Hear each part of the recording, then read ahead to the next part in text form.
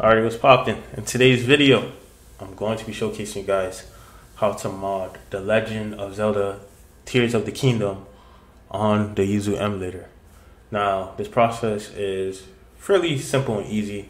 You're basically going to need two things: the emulator and access to Game Banana, which I'll leave in the description down below. To Game Banana. Now, as I'm recording this video, The Legend of Zelda Tears of the Kingdom hasn't even been out for almost a week. So what you're seeing right now, if you're watching this video a few months down the line, there could be better mods.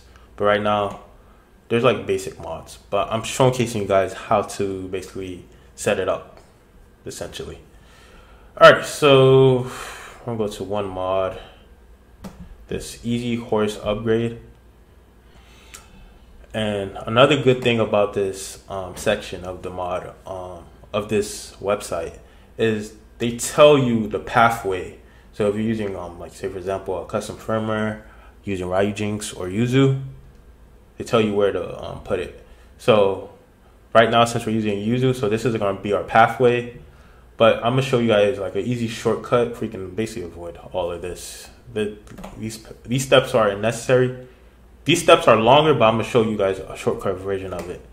So, what I'm basically going to do is get the mod.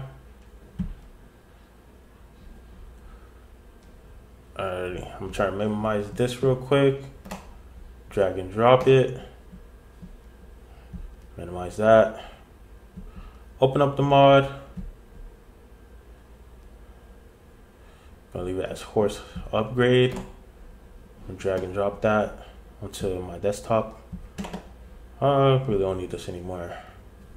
And then the shortcut is you left click. And then you go to open mod data location. And you drag and drop this. And then you basically close it. And you see if it works, you're gonna left click, go to properties. As you can see, horse upgrade. It's basically, I think if it says FS, it's considered a mod. And IP switch, that's for something regarding this 60 FPS mod. And cheats, obviously it means cheats. Now do keep in mind when you go to properties, it should be already checkbox, but if you for some reason see it unchecked, make sure it's checked. And then you press OK, and you're basically all set to go. This is pretty simple and easy, like I said earlier. That's how you do it on the Yuzu Emulator. If you guys enjoyed the video or have any questions, make sure you guys leave it in the description down below.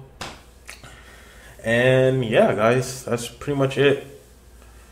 That's how you set up mods for Legend of Zelda Tears of the Kingdom on the Yuzu Emulator. See you guys in the next video. Peace out.